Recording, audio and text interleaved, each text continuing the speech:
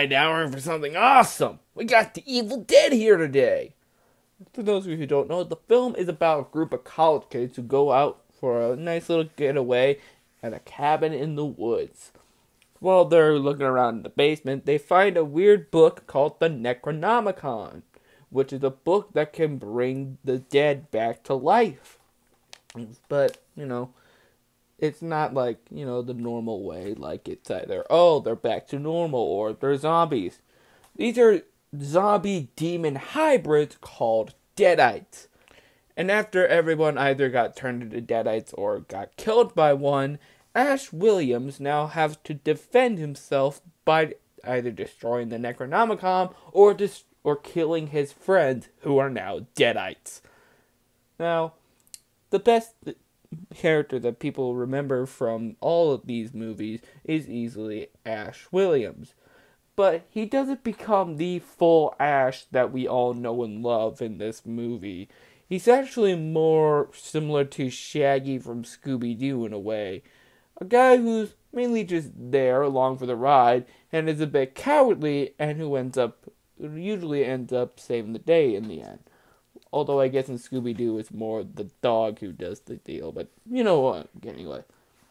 It's not till the second and third movie where he finally becomes the hilarious gun-toting, jerkish idiot that we all know and love. But Ash is still entertaining here. Speaking of entertaining, while the other films would lean more towards horror comedy, this film is straight up horror, and it's a very effective horror film, and there's some moments that genuinely frightened me, and were pretty suspenseful. And the blood and gore is actually really well done. So if you're looking for a movie that has some really good blood and some really good gore, then this probably won't be your goriest option, but it's still a pretty good option, man. And Bruce Campbell put himself through a lot of troubles while making this movie. Constantly throwing himself around, hitting himself on shelves. It's awesome.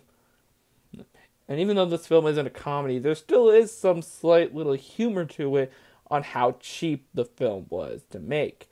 The film was low budget, there was very limited filming locations, and only a few different characters. But what they did with the budget they had, it's actually really good. Particularly the makeup on all the Deadites. Plus there's loads of fun little camera tricks that they do. A lot of them being point of view shots.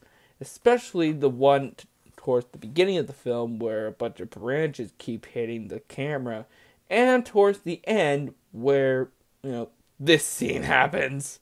After the film's release, Evil Dead would become a huge franchise, spawning sequels, a remake, video games, comic books, a TV show, and even a musical. But the original movie will still remain as, well, groovy. And thus, another tale of the House of Terror has come to a close.